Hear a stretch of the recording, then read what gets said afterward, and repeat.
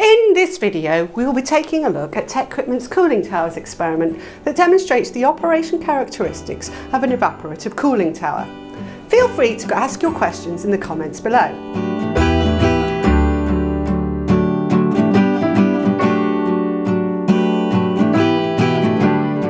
In the real world, what might first come to mind are the cooling towers of a power plant.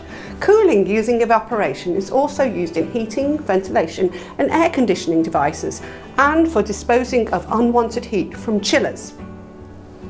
In all of these cases, a cooling tower acts as a specialised heat exchanger in which air and water are brought into direct contact with each other in order to reduce the water's temperature.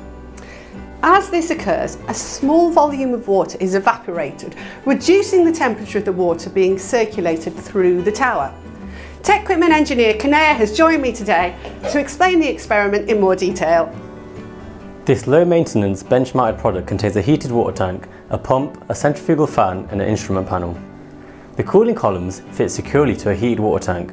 These are made from high-grade clear acrylic material, which means you can see everything going on the inside, specifically the water distribution around the packing arrangement.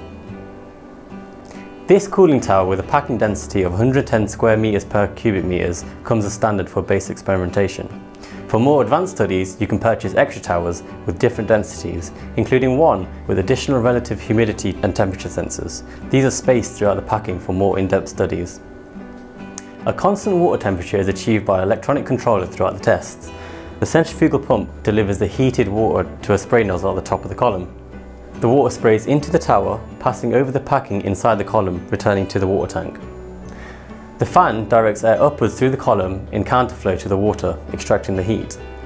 Electronic sensors measure the air and water flow, humidity, pressures and temperatures at key points.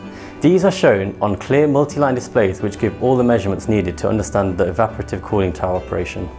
Over here you can see the controls for the fan and water circuits that allow the students to adjust flow rates for a full range of experiments. This top-up vessel maintains a constant water level in the tank, allowing the amount lost through evaporation to be measured. This product comes with TecQuipment's data acquisition software and hardware, VDAS, built into the product for data capture. The software is available to download from TecQuipment.com free of charge for anyone to use. Although computer-aided data acquisition is not a requirement to carry out the experiments, it does provide added detail and can save the user time. A psychrometric chart is also included in the software, which plots the real-time state of the system. For more information about the cooling towers experiment in the environmental control range from TecQuipment, click on the link in the description box below. Don't miss our other videos on the topic as well, including the refrigeration cycle experiment and the air conditioning trainer. Thank you for watching.